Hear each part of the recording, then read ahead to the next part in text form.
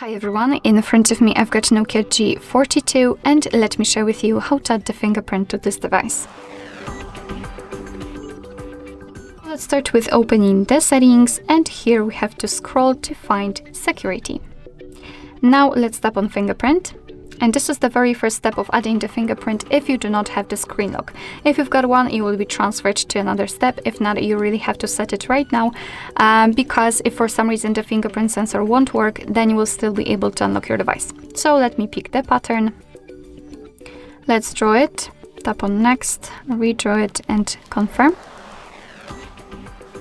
And here we have to decide what kind of notification content we want to show. It's up to you, just mark the option and tap on done. Alright, and here we've got the very first step of adding the fingerprint.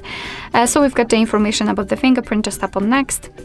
And right now we've got the instructions that we have to touch the sensor, which is located right here on the power button on the right side of our device. So let's tap on start. And right now let me do it. So we have to put our finger on the sensor multiple times in order to add our fingerprint fully.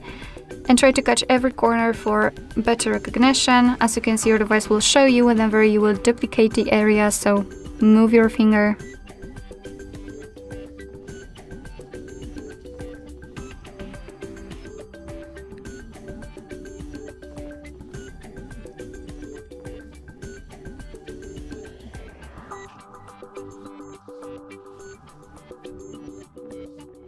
Okay, finally we did it. If you want to, you've got some options right here. You can add another, you can rename this fingerprint, and simply tap on done to finish. What happened? All right, now we can enter the fingerprint section if you want to, and unfortunately you cannot really customize the fingerprint here. However, you can remove the fingerprint here if you want to, or add another. Alright, so let me lock the device and let's check if it is working. So let me put my finger on the sensor, and as you can see, the device is unlocked, which simply means that we just successfully added the fingerprint to it. Alright, so that will be all. Thank you so much for watching. I hope that this video was helpful, and if it was, please hit the subscribe button and leave the thumbs up.